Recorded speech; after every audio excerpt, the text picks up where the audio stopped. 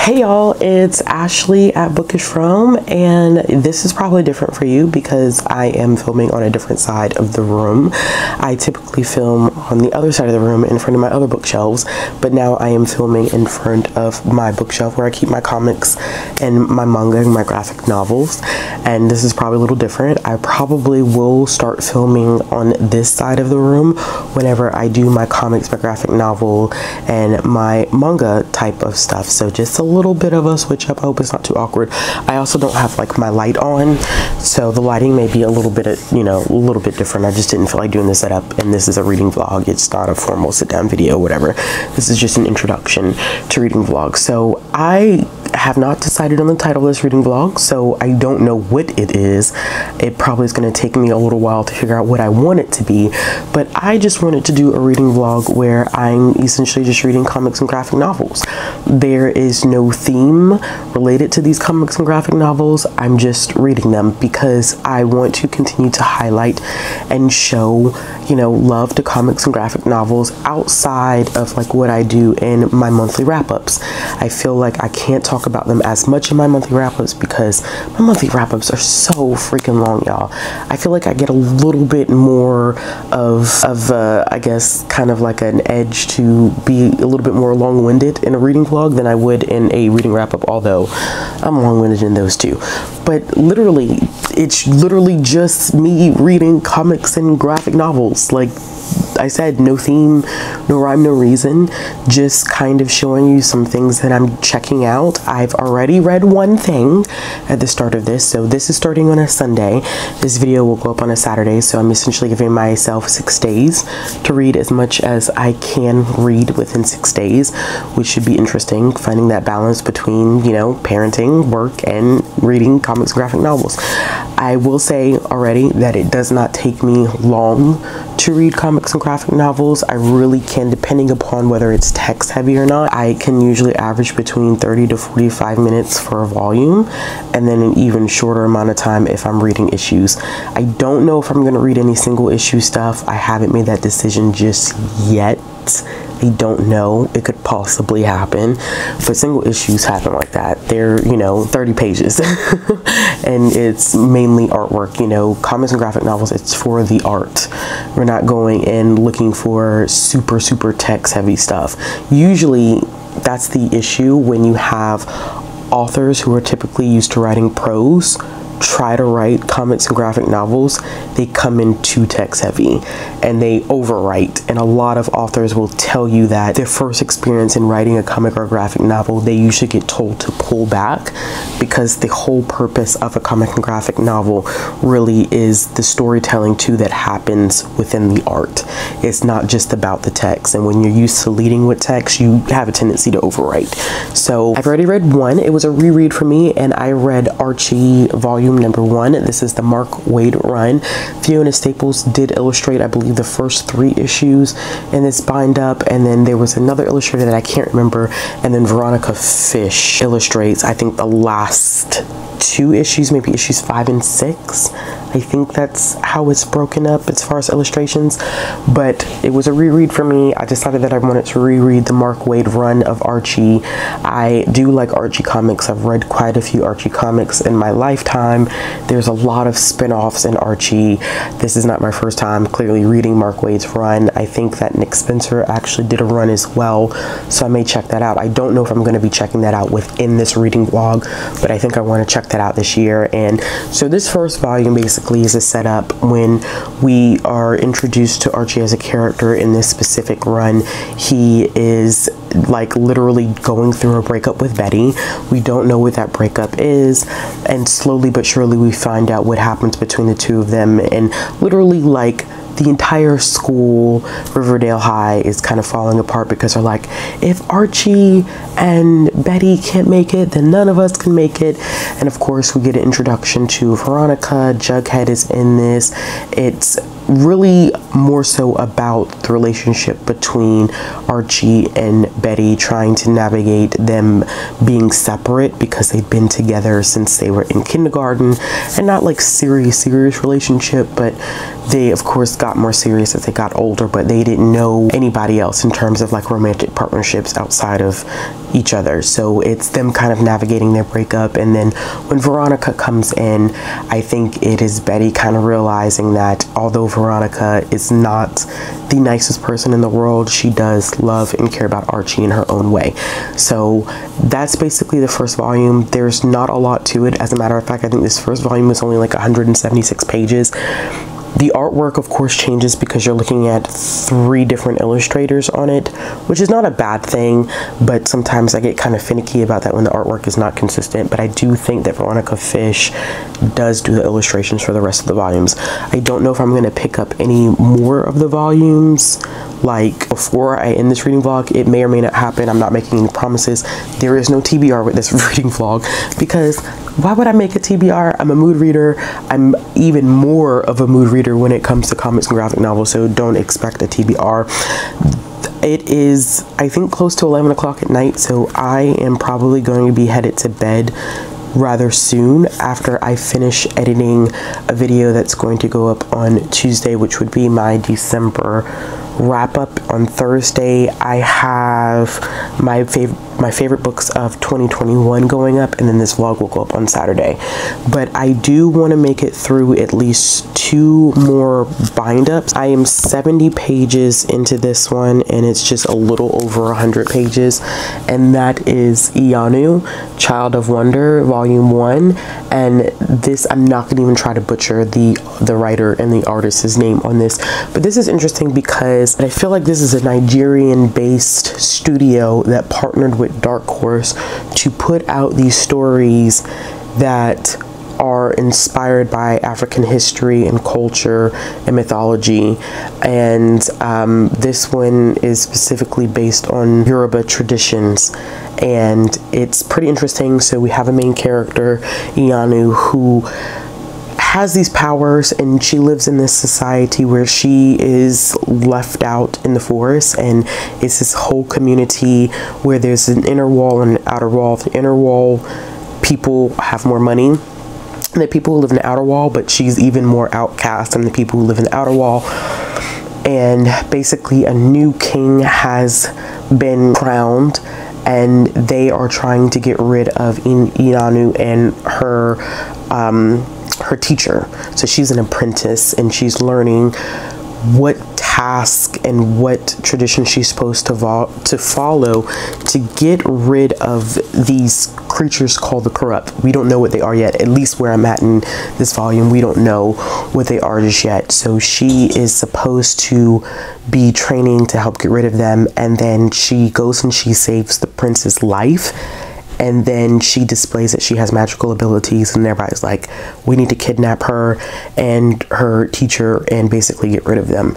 So her teacher tells her to run. She's basically on the run right now, and we don't really know much about the history of the powers or anything. This is more so like a setup type of volume where we're learning more about the characters and the world that they live in. And I do like that the creators have created these sections.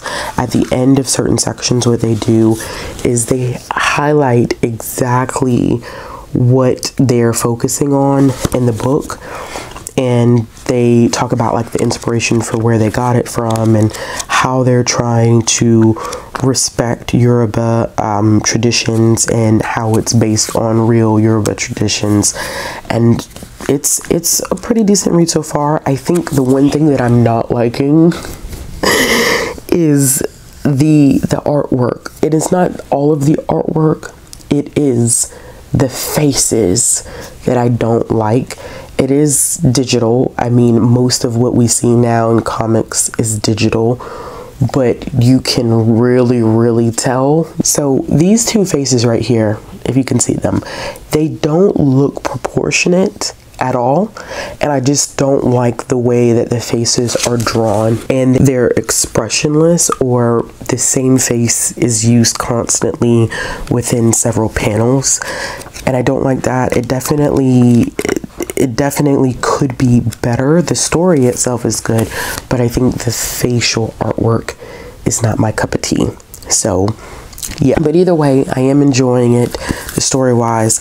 The next one that I'm thinking about reading possibly before the night is over with, or at least starting, The Vein. And this is a vampire comic book series that takes place in Chicago in 1941. I don't know much else about it.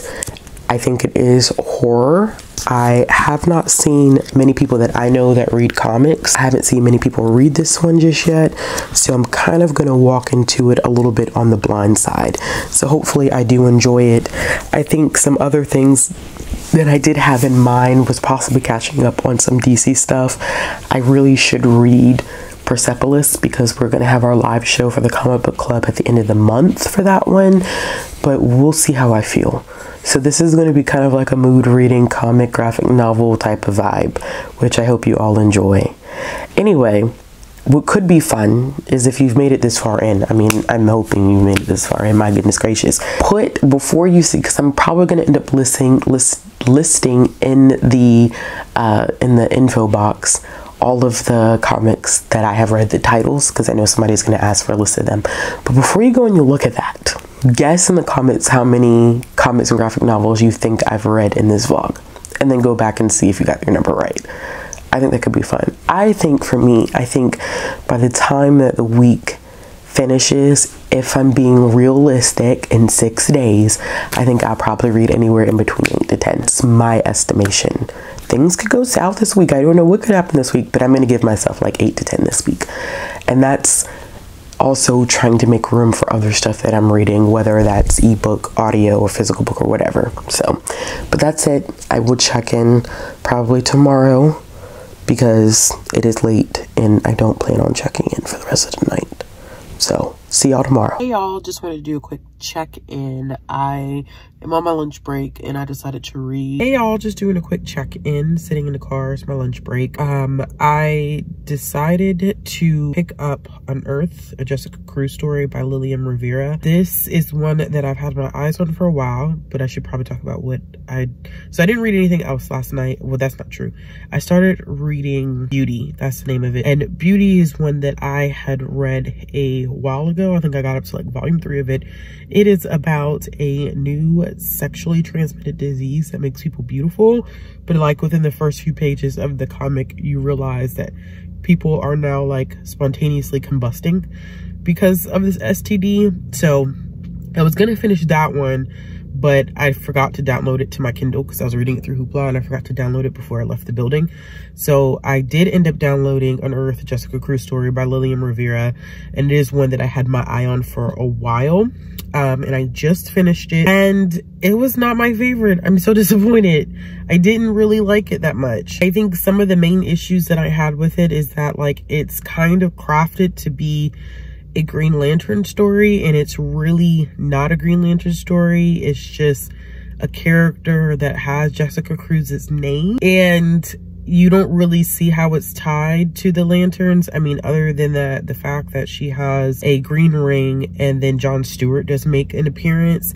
I think that if it wasn't marketed as a Green Lantern story, that it would be great. I mean, it's great for like a middle grade YA audience. It talks a lot about immigration and DACA and ICE. And I think that it does give a great perspective of just what Jessica's going through in terms of like her anxiety and her anger.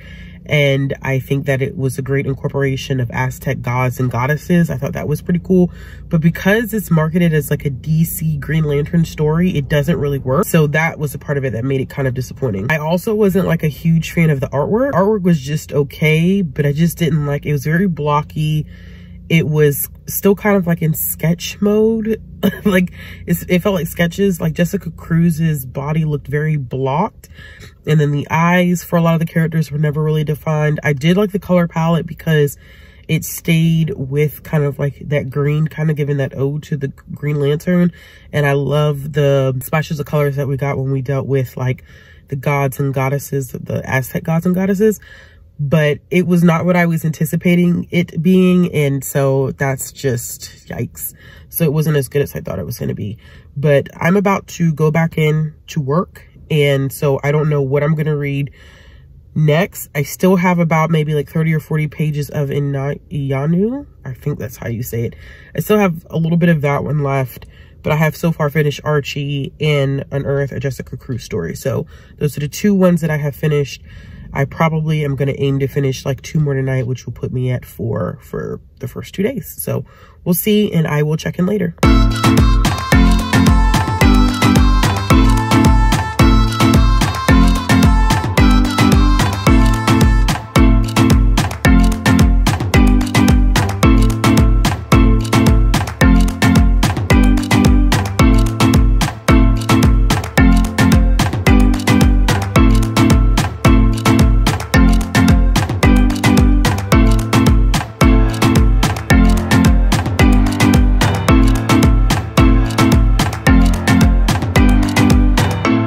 Alright, so I am here for an update, y'all.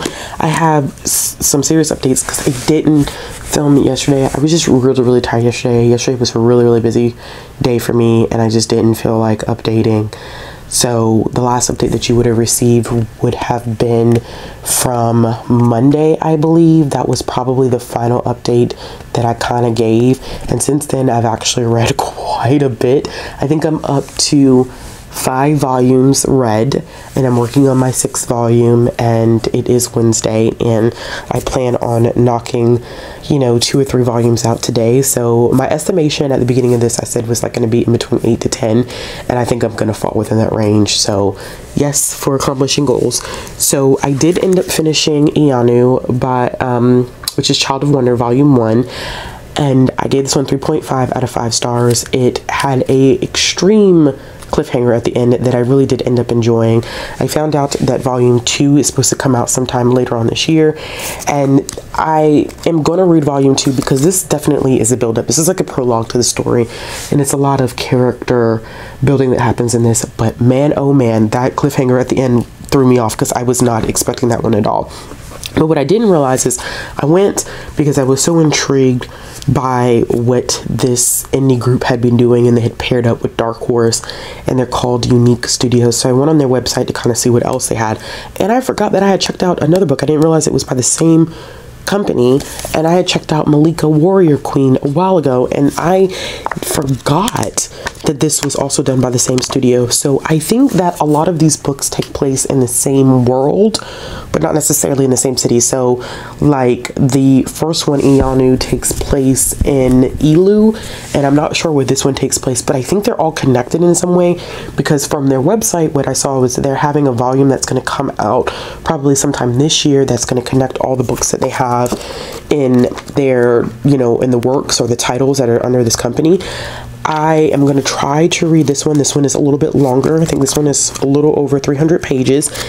And the artwork in this one already, just from a flip through, is going to be better. There's a different artist on this one, and the faces already are a lot better than what I saw in Iyanu. So I am excited to pick this one up and see if there's any connections between Iyanu and Malika. I don't know if there are, but maybe there will be. So I also did end up finishing Thirsty Mermaids, which is another one that I checked out from the library a while ago. Thirsty Mermaids is about it's 2 mermaids and a sea witch who like to drink. So in the opening scenes, opening panels of this book, they literally are sitting around and drinking. They run out of alcohol and they're like, we need to get more. So the sea witch is like, maybe I can kind of transform us into humans, and they do end up transforming into humans. They get to land, and they're horrible at being humans, and rightfully so, because they don't know anything about being humans. Excuse me, I don't know why my voice. Wow. Tell y'all something. COVID cough lasts for forever. The body aches and the cough are absolute garbage, and they last for what feels like a lifetime. Like literally, I am 2 weeks out of getting COVID and I'm still coughing and my body still feels like trash. It's horrible. Anyway, they're horrible at being humans, and rightfully so. They've never been humans before. So they meet a human that ends up taking them under their wing and teaching them about different things, the concept of money, having a job, capitalism. It's very interesting. And what I think I liked about this so much, because I wasn't thinking I was going to like this as much as I did, it was a 4-star read for me, and I loved it because it starts off as really like jokey, humorous, hee hee ha, not that serious, and then it gets pretty deep, because you have 2 of the characters whose names are Pearl and Tooth, really do adjust well to being on Earth. They get jobs pretty easily, they make friends, but Ease, I think that's how you say her name, yeah, Ease is not adjusting as well, and they are struggling so much, like so much. And this was kind of a gateway to talk about, like, you know, depression and anxiety, and how Ease doesn't really feel comfortable in their skin, and body dysmorphia. It was just, it got a lot deeper than what I expected, and these characters end up being a lot more intricate than what I expected. So basically what I thought was going to be like really jokey hee hee ha ha ended up being a pretty serious graphic novel focused on some really complex relationships, and I really adore this. And Bree and I are going to be reading Snapdragon by the same author sometime this year for a comic book club, and I can't wait to see what they did with Snapdragon, because this was already so good.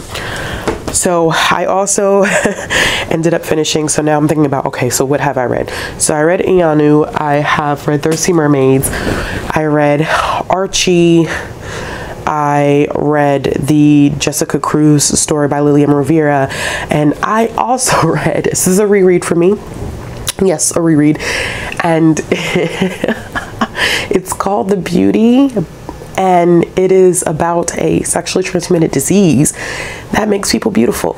So this is an STD that people are actively attempting to get.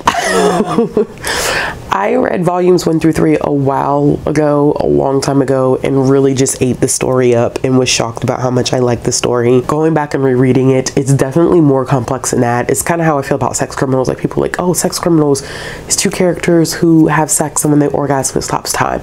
Like, it's more complex than that. This one is more complex and talking about an STD that makes people beautiful, because the people who are getting the STD in this first volume start to spontaneously combust, and they don't know why. And there's some commentary on big pharmaceutical companies, and, you know, there's some dirty politicians involved when there's a possibility that a cure might exist for this.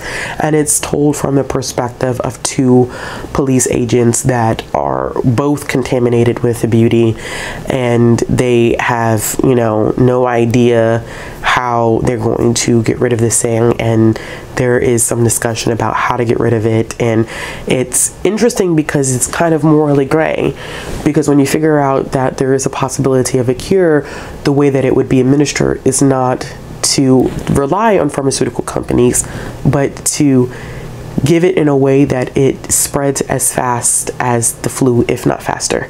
So you contaminate yourself and then contaminate other people, but it's for the good of saving these people from dying, but at the same time you're taking away their choice to get a cure. So I'm interested to see. I haven't read these in years, so I can't remember exactly what happens in volume 2 and 3, and there's 6 volumes out, so I haven't decided yet whether I want to read the rest of those volumes for this vlog or not. I really just genuinely have not decided if that's what I want to do, because I'm pulling up my Kindle app on my phone. I had some stuff that I checked out on Libby, and I completely forgot about it, because mainly I use like Libby for my audio stuff, and I use Hoopla for my comic book stuff, but I forgot that I had started checking out some stuff via Libby as well. So I started reading this middle grade graphic novel called City of Dragons, The Awakening Storm. This is a new one that I think came out last year, and I'm probably about maybe 50% into that one. The artwork is really nice. I'm not so much into the story right now. It is about a Chinese American girl who ends up going back to China. She's going to this school because her mom remarries, and her stepdad has his job in this company, and this big tech company, and she goes to this elite school, this international school, and she meets this woman on like the street when they're out one day when they're supposed to be at the museum, and her friend end up cutting school when she meets this lady, and she gives her what appears to be a dragon egg, and it connects to a story that her dad told her when she was younger. But that's as far as I am, and I'm not 100% into it, but we'll see how it plays. I also have Amulet, the first volume, The Stonekeeper, which is one I've been wanting to read. And then I also have Five Worlds, The Sand Warrior. So I have a couple of middle grade graphic novels that I wanted to check out. I still have stuff on Hoopla right now that I haven't read. One of them is Radiant Black, which I was reading the single issues of that, but I don't think I got the last 2 issues. I don't think I bought the last 2 single issues of that, so I want to finish that out. And then I also have Wonder Woman, the bind-up of that one, where I think I've read like the first 2 issues of that, but it has issues 770 through 779, and I think I maybe read up to 773. So there's about 6 issues of that that I have not read. So I have a lot to choose from. I don't know what I'm going to do, but we shall see how much I get done in the next 3 days, because, you know, Friday is going to be kind of the last day that I'm going to be reading this stuff, because, yeah, I just wanted to see, like, you know, do a vlog where I'm reading comics for a week, because I've never done anything like this. That's something that you usually see on BookTube, and it's something that I really, really love. So, yeah, but I will do another check-in later. For real, I will do a check-in later today. Promise. Toodles. I'm telling y'all, this COVID cough is something like serious. Oh man, throat is killing me. I just took some medicine, something. I just took something to help with this cough. Anyway, quick update. I did end up finishing The Awakening Storm, which is City of Dragons #1, and I actually ended up liking it a lot more because of the fact that I think when I got about 60% into it, that's when the pacing really started to pick up. So I don't feel like I really give a good explanation about what this graphic novel is. It's a middle grade graphic novel, and it's about this young girl by the name of Grace who loses her father at a really, really young age. Well, not a really young age, but she loses her father, and her mother ends up remarrying this guy who becomes her stepdad, and he works at this big tech company, and then they end up moving to Hong Kong. And while she's there, she meets another kid at this, you know, international school, and they go to the street market, and this lady ends up giving her an egg.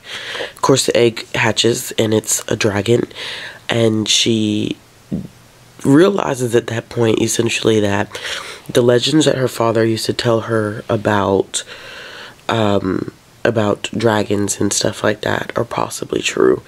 And there's this whole, like, kind of heist story to it, but I really like the incorporation of, like, ancient Chinese mythology to it, and the friendships in it between Grace and the other 3 kids that she meets at this international school is really cool.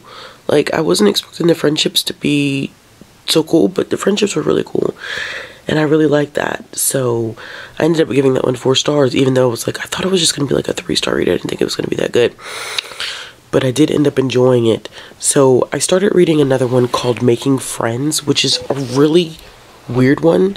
It's about this girl whose aunt passes away, and she leaves pretty much everything to the family, and her family is like super obsessed with money, and the only thing that she wanted was some journals that her aunt had, or some sketchbooks, and then her aunt and her uncle took that from her. So then she gets one of them, and then one day she's at middle school. It's about the fact that she goes to middle school. Her friends are at a different middle school, I believe, because I think they're in a different zone, and they all went to the same elementary school, but they're in a different zone. So she doesn't have any friends going into this new middle school, and she finally goes home after her first day, which wasn't good, and she draws this character from this TV show that she's been watching, and it comes to life. So clearly the notebook that she got, or the sketchbook that she got from her aunt, is magical in some ways, and whatever she draws in the sketchbook, like, ends up coming to life. So I got about maybe 90 pages into that one. I think it's a little over 250, but then my eyes started hurting while I was reading my Kindle. So then I decided I'm gonna switch. So I started reading, see if I can see that. I started reading Piece by Piece, which is the story of Nisrin's Hijab. And this is one that I had randomly picked up, and it's about a young girl who experiences a hate crime, and she was actually at a school function, and she was telling her classmates and teachers about Bangladesh, and her friend are on their way to her house after school, and she was putting a scarf on her head. It wasn't a hijab, she was just putting a scarf on her head, and some random person mistook it for a hijab and was Islamophobic, and he rips it off of her head, but in ripping it off her head, he like takes her hair out of her scalp. So it's a really, really traumatic experience for her, and she's going through recovery right now. And her cousin, she goes to her cousin's house, and you find out that her cousin wears a hijab, and she asks her cousin about it, and then she decides that that's what she's gonna do. So I'm not that far into it. The artwork is really pretty because the author really focuses on like watercolor. See if I could find something for y'all to look at without it being like spoiled, too spoiled. So she does a lot of watercolor, and it's really, really pretty.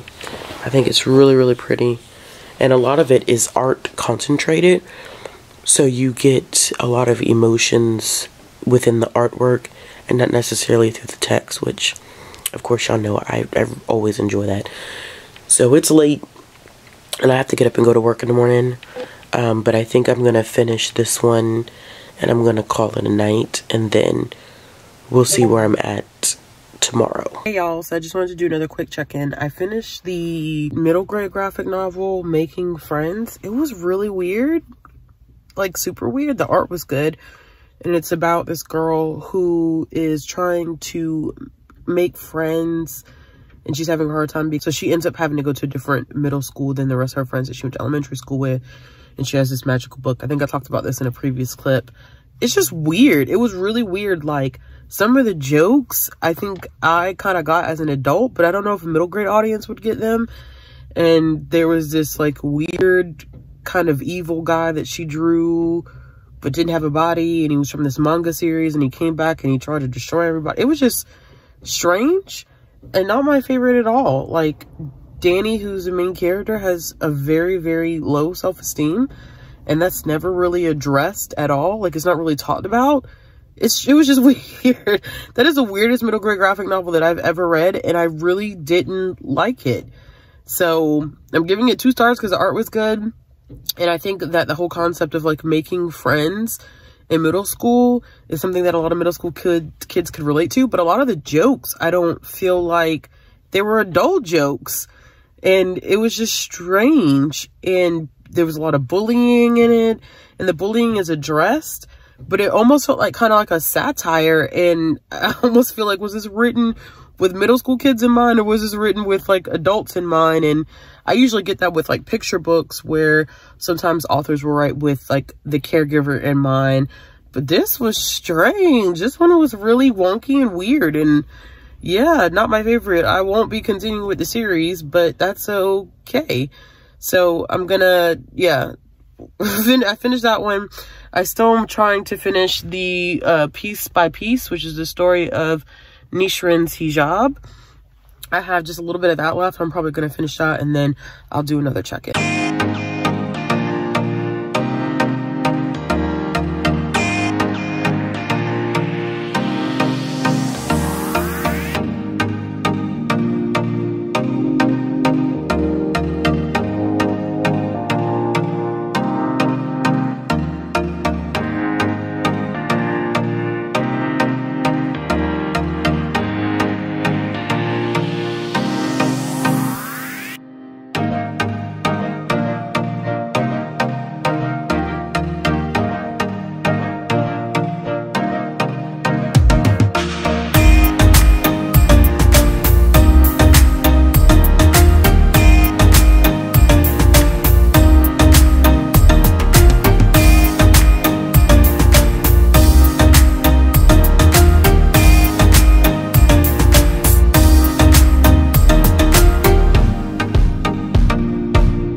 Hey y'all, so I'm here to do my final check-in. So it was really fun doing this reading vlog. I'm so excited that I ended up doing it and that I decided to do it. So I ended up reading 8 comics and graphic novels.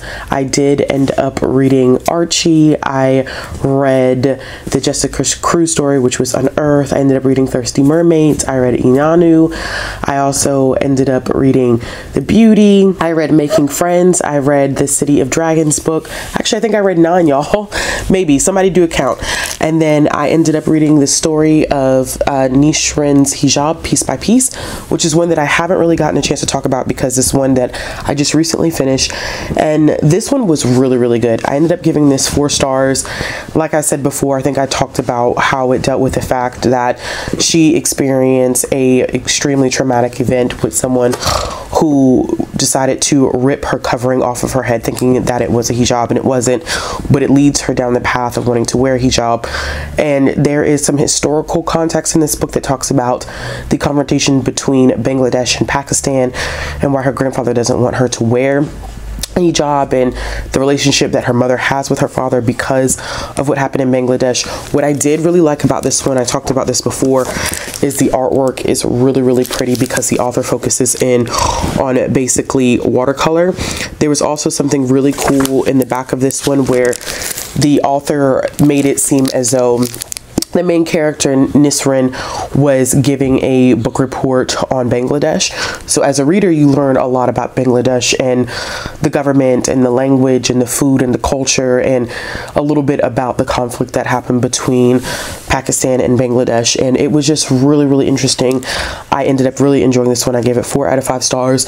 If you've never read this one, I would highly recommend it. I think also one of the elements that I really enjoyed, I know I just gave it the rating, but I want to go back and say this, is that we also get to see a secondary character who was there at the time that Nisrin went through her traumatic experience, and this person had to witness it, and the two of them grow apart because they're both dealing with trauma in such an extensive way, and being so young, the two of them don't know how to process that trauma and remain friends, because by being with each other they're constantly reminded of it. So one thing that Nisrin struggles with throughout this entire graphic novel is starting high school and not really having any friends, and she decides to wear the hijab because it's something that makes her comfortable. She's exploring her religion, and then she realizes that there are people who are going to instantaneously judge her because of her wearing a hijab. But what I love is that she doesn't back down from her decision because it's something that she's put her heart into and she's super committed to it. And it was just heartbreaking to see the Islamophobia that happens when people instantaneously see like someone wearing a hijab. Like, you know what's there, but I think seeing this in kind of an art-based format, it was super heart-wrenching to see this young girl who, you know, made this decision, wanted, you know, she had her reasons for doing it, and seeing people instantaneously judge her for it. So that was a difficult part to read, but I think the book itself is definitely about healing and finding confidence in yourself and, you know, learning more about the history of your heritage. But like I said, if you haven't heard of this one, I would recommend it. I also ended up reading, like I said, a last one, which ended up being The Stonekeeper, which is the first book in the Amulet series, and I absolutely enjoyed that one. This was a reread for me. I forgot that I actually had already read volume 1 of the Amulet series, and it is about this young girl and her family. The father, and this is not a spoiler because it's super early, the father ends up dying in a car accident that the mother and our main character and the father get into. The father ends up dying in a car accident, and the mother moves our main character and the main character's brother out to this reclusive mansion that used to belong to her grandfather. And some weird things start happening, and that's when the main character discovers the amulet, and her mother ends up getting kidnapped, and she's trying to save her mother, and she does make her way into this world. I'm tiptoeing about what this is about because I don't really want to spoil anything, but I will say that volume 1 definitely is more of a setup because you don't know anything about the world, you barely know anything about the characters, you just know that there is this mysterious, really recluse great-grandfather who may have answers to why our main character ends up getting this amulet and the power behind this Amulet, and there's clearly an opposing side that is going to cause maybe some issues. I don't know, because the way that it was set up was really, really interesting, but I'm not surprised that I enjoyed that one either. Like, I gave that 4 stars as well. So I think I finished off pretty good this week. I read some really, really great graphic novels and comics. It was such a wide variety and so many different backgrounds that I really did end up enjoying that. So I'm going to go back and I'm going to do my count again. Like I said, I ended up reading Archie. I did read Unearthed, the Jessica Cruz story. I ended up reading Beauty. I read Iyanu. I read Thirsty Mermaids. I read The City of Dragons book, Making Friends, Amulet, and Nisrin's, the piece by piece story of Nisrin. Sorry, Hijab. I keep saying her name wrong, but it's Nisrin's Hijab. So I ended up reading 9 volumes, which is more than I expected. I know I quoted myself as in between 8 to 10, but this week it did end up getting kind of hectic. So I'm surprised that I was able to get to 9 volumes of stuff, but I'm glad that I did. I hope y'all got some great recommendations and that you really enjoy this reading vlog. If you would like to see something like this again, and maybe I do it like thematically, like, I don't know, maybe I focus on middle grade, or maybe I just do a reading vlog where I'm just reading DC comics, or I'm reading just Marvel comics for a week, let me know in the comment box below. If you like this video, give it a thumbs up. If you want to see more content from me, click the subscribe button, hit the bell for notifications, and I will be back with another video soon. Thanks for watching, y'all.